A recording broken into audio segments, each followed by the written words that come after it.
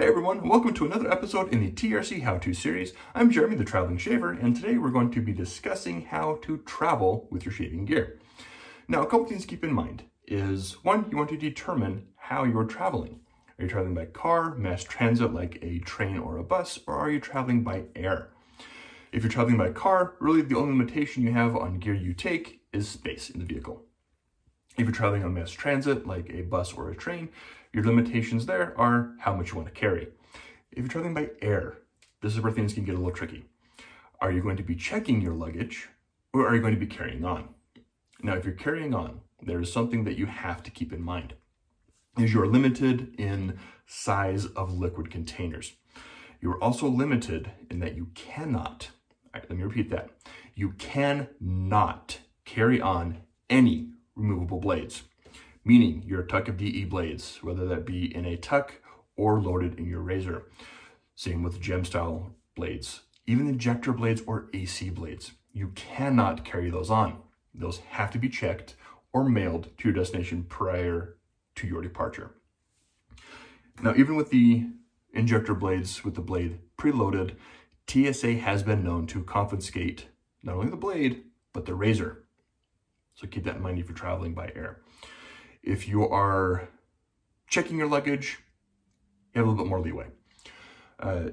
Now, whether you're carrying on or checking your luggage, one thing I do recommend is taking all of your liquids and placing them in a Ziploc bag. This just makes sure, because where the luggage sits, it is not pressurized. If the container is really full, it may leak. And if you have it in a plastic bag, it'll just get in the plastic bag and the stuff in here and not over everything else in your kit. So put any kind of liquids, whether that be a shaving cream, post-shaves, anything like that. Samples, you have some samples for post-shave products right there. An atomizer for your aftershave or witch hazel, just put that in that plastic bag. Now, you've picked your DOP kit. Maybe you already have one. If not, there's plenty available at different locations, all online. So you have your DOP kit, and you need to travel, you need to pack your gear. So the first thing you need to determine is what kind of brush you're gonna take. Now, my personal recommendation is to at least carry a synthetic. That way, if you shave in the morning or the night before you leave, you can put that in your kit and that will dry really fast. Of course, you can take a Badger or a Boar, but keep in mind those generally take longer to dry. So pro tip, put some silica packets in your DOP kit to assist in the drying of your shaving gear as well. Now, if you want your brush to be protected as you're traveling, you can get a brush case like this. Now, I do recommend punching some holes in the top so the brush can breathe and dry as well. This is great because it's changeable. This is for PAA, and you can put in a larger or taller or shorter brush in here and just screw that down as you need. You can also get containers like this. This happens to be from NB Shave, but here I have one of my travel brushes. This is great because you have the hole in here that helps the brush dry as well. And both of these parts come off, so you can take off the bottom or the top to access your brush.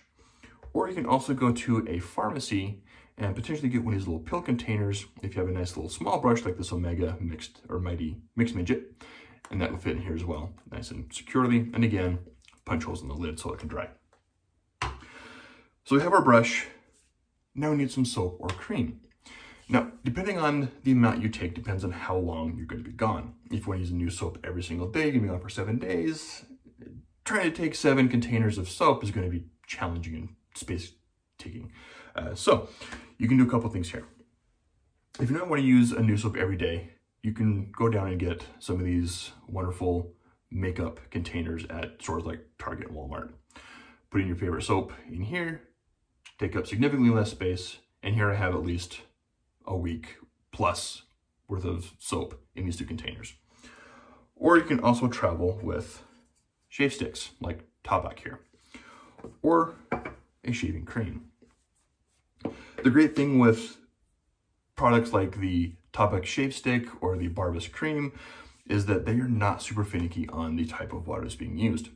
If you're going to an area that has extremely hard water and you live in an area with soft water and have a water softener, the soap can behave differently. So something like this Barbas Classic soap is also fantastic to travel with because you get a full 5+ ounces in this small container. Takes up very little space in your suitcase. You can scoop off of here and bowl lather, or load off the puck and face lather. Now, if you are a bowl latherer, something to keep in mind as well is what kind of bowl you're going to take. Are you going to go with the kind of classic home remedy of a salsa bowl, or if you want to be something a little bit more akin to what you're used to at home, you can use the copper Cab's Choice bowl. Since it's metal, it's not going to break as the baggage handlers are tossing your luggage at the airport, or is just being tossed on and off the bus or train, or as you're jostling down the road. You don't have to worry about your bowl breaking. Now, if you want to use an artisan soap, you want to take the full container, something like WSP is fantastic. Now, keep in mind this is a metal tin, so it does have a tendency to dent during travel. So you can use something like this. If you're taking your copper Cab's Choice bowl, you can fit an artisan soap in here. That'll fit in fairly nicely depending on the type of container the artisan uses. So we have our bowl, we have our soap or cream, and we have our brush. And we've already talked about the DOP kit. The next thing I want to talk about is how to travel with a razor.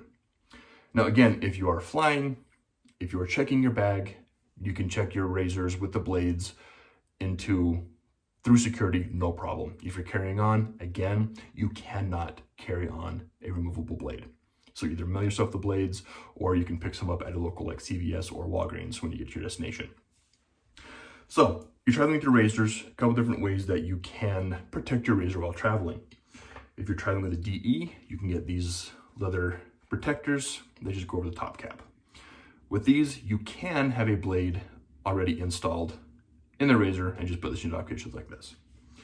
If you want something that's going to protect your razor a little bit more, you can get a case like this out of full leather that encloses your entire razor and keeps that protected as well. Now, if you are a Chevette shaver, a straight razor shaver, and you prefer to travel with something like that, you can get a kind of full leather case like this that's relatively generic, and you can put your straight or your Chevette in here as well. Now, if you are going to travel with a straight razor, you will need a strop. Now, you can make your strop, you can strap your razor on your jeans, you can do a newspaper strap, or you can just get a travel leather strap as well. Now, something that you can do is if you have a 3-piece razor and you don't have one of these type of cases that either go over the head or the entire razor, is you can use an empty mint container like this. Just take your 3-piece razor, leave the head and top cap together. I recommend wrapping these in tissue or toilet paper.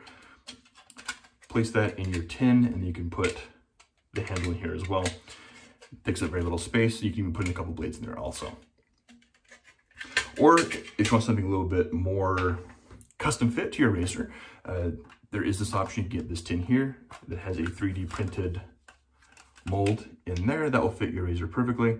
As you can see, I have my Starling from PAA with the handle, the head, and base plate, another base plate, and some additional blades.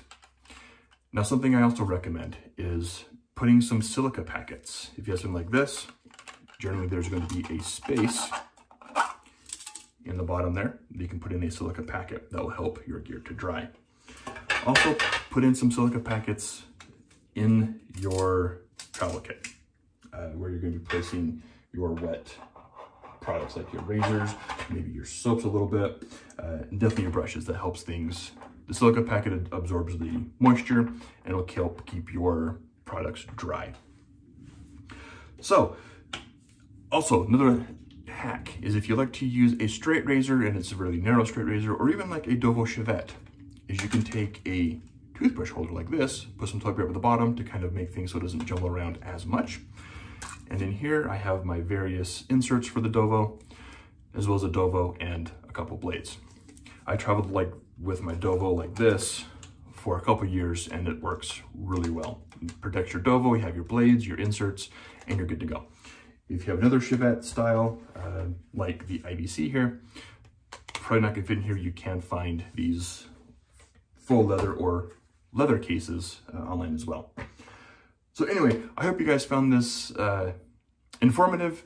And if you have any travel coming up, let us know in the comments below. Let us know if there's anything in here that you that you weren't aware of as far as travel and tips.